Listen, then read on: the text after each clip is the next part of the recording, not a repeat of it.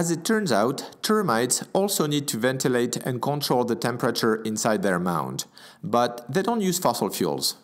Inspired by the termite mounds, architect Mick Pearce designed Eastgate, the largest commercial building in Zimbabwe, this way. Like a mound, the Eastgate building uses thermal mass to store the heat during the day and releases it during the night.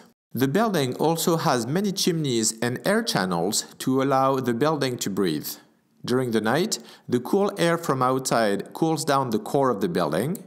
During the day, the large central chimney creates a closed convection cycle, sending the hot air up and out of the building, constantly cooling the core. The large amount of surface area around the building helps dissipate the heat during the day while increasing heat loss during the night. Like the large ears of jackrabbits and elephants help them regulate their body temperature.